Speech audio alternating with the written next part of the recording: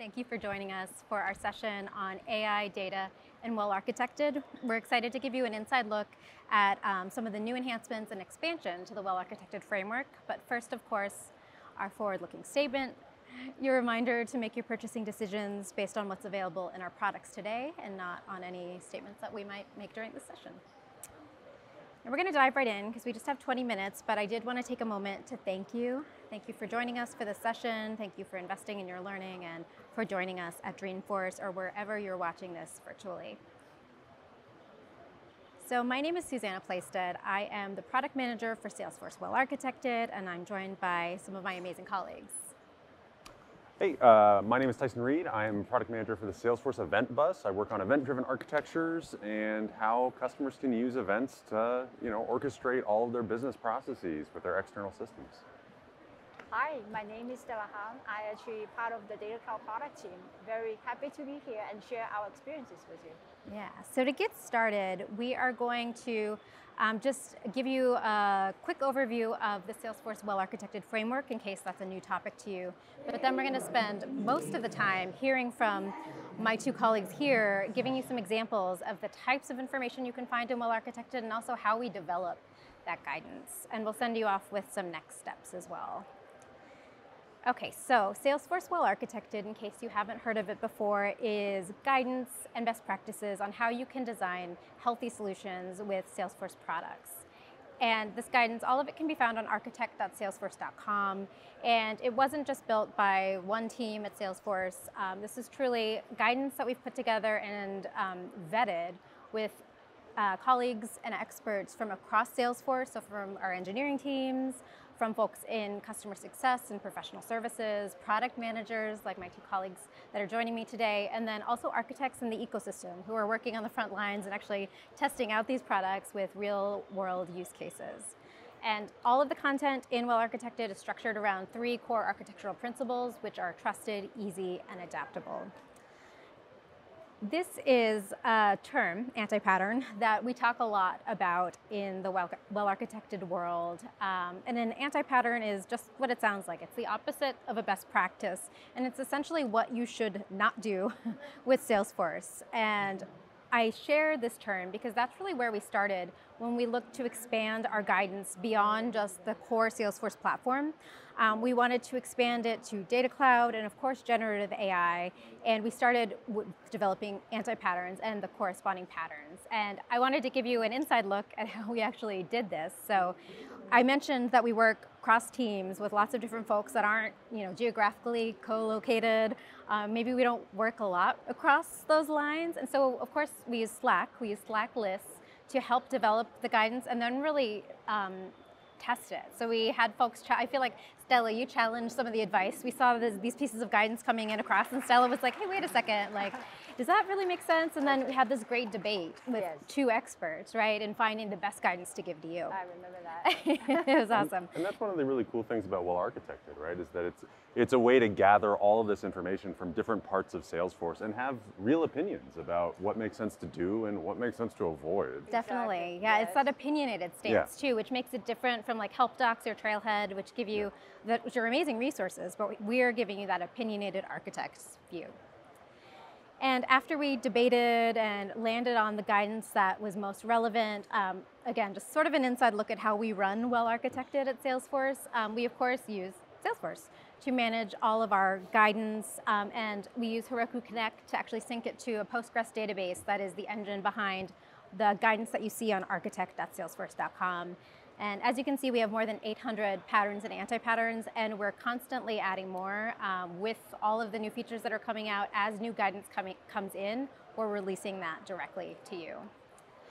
But enough about the inner workings of Well Architected. I wanted to make sure that you had time to hear real examples of anti-patterns. Maybe that sounds like something that might be useful, but I want Tyson and Stella to share with you both how they collaborated in coming up with this guidance and then give you like a preview of some of the types of information you can find. So with that. Absolutely, thanks so Awesome. much. So when we're thinking about event-driven architectures and kind of how that fits into Salesforce Well Architected, we've got a couple patterns that we can call out as like, hey, here's best practices to think about. Here's signals that tell us that event-driven architectures make sense for a use case. And of course, we have our anti-patterns that we're trying to call out as things that we don't want to do, right? And in well-architected, you're going to see this advice big picture where you're talking about different patterns, and you're also going to see a different level of granularity too, where there's really specific aspects of the different tools that get called out here. So it's really a phenomenal resource to leverage. Just kind of to pull things back, for those of you that aren't familiar with event-driven architectures, they're a great way to handle high-scale use cases. So that's always a signal that I listen for when I'm working with internal teams at Salesforce and when I'm working with customers. When they've got big, spiky bursts of traffic that are generating a ton of transactions, that's often a good sign that means, hey, events might have a role to play in handling that bursty traffic. And when we're thinking about situations where events don't necessarily make sense is when you don't necessarily need to take advantage of all the features of asynchronous processing, of kind of decoupling all the different pieces that represent an event-driven architecture. Those trade-offs, right? Exactly, there's trade-offs. Sometimes, hey, the scale doesn't lend itself, and you might as well keep it simple, keep it synchronous, stick with some of the more traditional point and response patterns for integration. Yeah. I love that. So that's really a super high level kind of intro to event-driven architectures. And to kind of dive in a little bit more deeper into a story of how we've used event-driven architectures and use these best practices that are represented in the well-architected framework, let me tell you a little bit about what we've been doing with CRM and AI. So I'm sure that a lot of you have been hearing a lot about retrieval augmented generation, about RAG with LLMs. If you haven't, basically what you want to do is you want to give your LLM a way to reference data that's changing in real time, right? Because you're training your LLM on a particular data set, and it's not necessarily aware of what data has changed since the time it was trained. So you're able to augment the responses that the LLM gives you with that RAG database. And one of the great ways to keep your RAG store up to date is with an event-driven architecture, right? So as changes are happening in your Salesforce org, those changes are able to be ingested and made available to your LLMs. And this is actually how we've been building Data Cloud and Agentforce at Salesforce, right? Like, we're using these event-driven architectures to get this information into those data stores. So we're using this pattern in our tools and sort of testing it. Absolutely, Yes. and Stella's actually going to dive into this in a couple slides where we talk about all the different ways that Data Cloud is able to ingest this information. That's right. So that's one way to think about how you can use event-driven architectures and that sort of pattern to drive AI use cases. And then when we're thinking about how does this apply to Data Cloud more generally, another great example of using a well-architected pattern is using events as a way to surface changes from Data Cloud back into Salesforce, right? So we see this with data actions in Data Cloud, where Data Cloud is using a platform event and essentially a webhook to send those events back into Salesforce or wherever they need to go. So it's a great way to really be able to leverage the tremendous power of Data Cloud to really respond to these situations where you have a lot of data changing and you have a lot of things that need to react to those data changes. So I think that it's been really tremendous to kind of see this pattern get leveraged again and again within Salesforce to build these high-profile products that we have today. That's awesome. That's awesome. So let me turn it over to Stella to dive in a little bit more deeper into Data Cloud. Yeah, thank you, Tyson. So I just briefly intro about my role. Part of Data Cloud product management team. I have a special responsibility is really kind of taking on working with our top 10 Data Cloud customers. I really wanted to making sure that we give them guidance from the overall solution architecture perspective and best practice, because our objective is really trying to, by working very closely with them, understand the insights, their needs, and what is our true product gaps, because we really want to making sure whatever we have developed is going to meeting their needs and also meeting the generic market needs, right? So it makes sense. We wanted to bring them as our marquee customers. Yeah. So whatever architecture pattern that we have developed, it can be repeatable and it can be leveraged by all our customers, right? Makes sense. So from Data Cloud perspective, we have in the past 5-6 years launched a very large set of different type of capabilities in a very granular level. So I can do capability based on different different themes, but I wanted to start focusing on maybe using an angle from end-to-end our delivery latency perspective. right? Because initially when we launched the products, it's more started as a CDP, which is focusing on MarTech use cases. But customers say, hey, I want to have the capability to ingest the data. Absolutely. Wanted to be able to unify all my data into one single profile. Right? And then once it's done, then I'm able to drag and drop building the segments and activations as such. And another key guiding principle, like Tyson, you said, right? We want to making sure this is a one metadata platform because everything we do is one seamlessly metadata driven so that everything becomes simple point and click configurations, right? So we have building this batch data processing pipeline. You see here, a list of connectors allow customers to bring the data easily. Basic transform allow you to prepare the data before you can map into a standard data model, so end-to-end processing. So over the time, then working with the customers, they start to raise additional requirements. They say, hey, I don't like every single of my job to be batch driven. How about I'm able to train individual events, like just based on the one finishing of the events can start another one, right? So this is where we're making sure every single step now become more API driven so that we are using our overall super powerful orchestration engine, which is our flow, to train the events together to deliver that. So, and another thing, as part of the batch transform, we have done is the zero copy, right? So you are able to bring in external data without having to copy it, integrate, access, activate it, very powerful. So you can see just for batch transform, we are incrementally deliver a lot of capabilities when time goes on. Now, coming to the next one.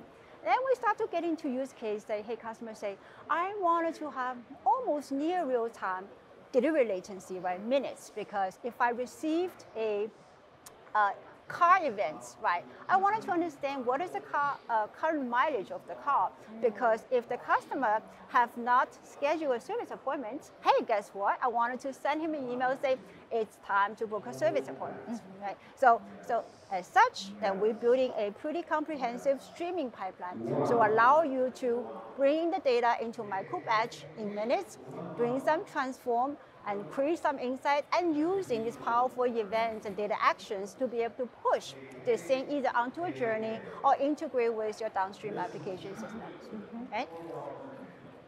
And then another thing we also have done, which is super powerful in my view, is that we're making every single data model object to have change data capture event enabled. What does it mean? Because everything within our platform is seamlessly connected.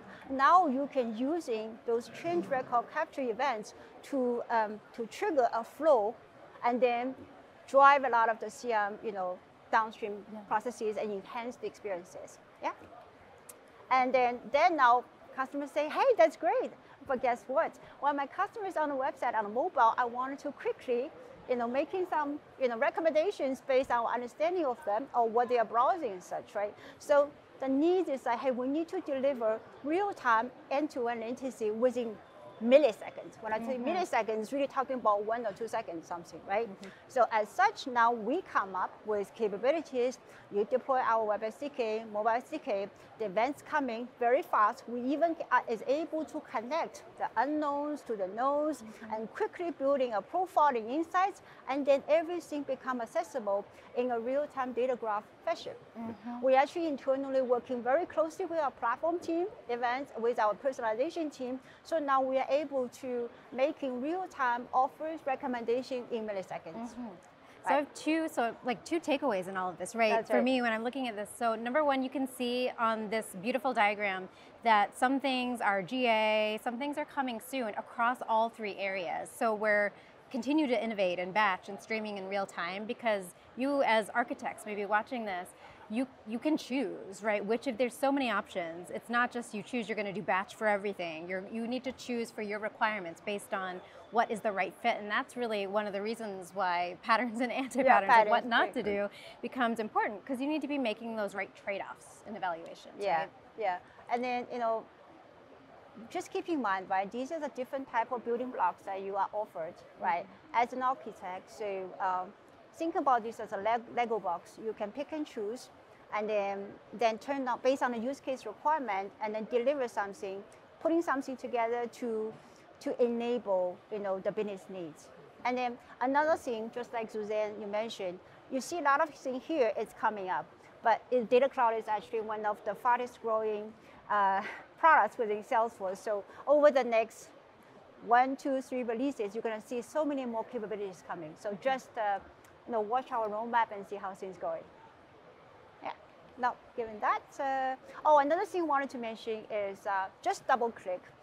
Is our zero copy technologies, right? Like I mentioned earlier, it's really the industry defining moment. We actually invented these capabilities to ensure interoperability between different platforms. Now, it just data accessing from snowflakes and such becomes so much easier. But some customers just say, hey, it's great. I wanted to apply all my use cases using this pattern, but that's not true, right? You have to pick and choose, and you need to be aware. These are list of best practices and guardrails that you need to be aware when you start your implementations. The guidance really from us is just to start small. Don't try to leverage everything, and then gauge the performance with initially small set of records to see how it works. Right? And also another thing is zero copy doesn't not necessarily working towards the streaming pipeline or the real-time pipeline. Right? Keep that in mind. That's also another thing very important for you. Yeah. Do you want to? Yeah, so we just gave you sort of a glimpse and a little bit of a deep dive into a couple of patterns and sort of maybe gave some illustrations of why it's so important to understand sort of these watch-outs or these anti-patterns. So if you want to dive in deeper to our patterns and anti-patterns across Data Cloud, across generative AI, and across CRM, of course. The place to go is the Pattern and Anti-Pattern Explorer. It's on architect.salesforce.com. And this is where you can really filter and explore and search by keyword if you're looking for a particular, if you search batch, for example, I'm sure some great stuff for Batch Apex and Data Cloud will come up. But definitely encourage you to check out this resource. We're constantly adding to it. It was updated days before Dreamforce. And as our new tools like Data Cloud and our AI suite evolve faster than our 3 releases a year, this Pattern and Anti-Pattern Explorer is going to continue to evolve as well. And I think with that, yeah, Tyson. Yeah. Couple call-outs to look forward to. We've got some developer forest booths over in Moscone West that are great opportunities to learn more about event-driven architecture. We have a booth dedicated to the Salesforce Event Bus where you can learn more about platform events and change data capture. And what if folks are watching this online? Oh, well, they're going to be able to tune into the developer keynote, which is going to be a great show. I encourage everybody that's here today to check that out, and the folks that are watching online to tune in. And of course, after Dreamforce, they should be checking out the Well-Architected Guide for Event-Driven Architecture. We're keeping that up to date, and we're always trying to update it with new ideas of anti-patterns and patterns for folks to be considering. Awesome. And if you missed out, if you're watching online, the Architect Keynote is also available for you to explore all of the great innovations with the Well-Architected framework and our other tools. And with that, I think thank you for joining, thank you for watching, and we will be seeing you all soon. Thank you. Thank you so much.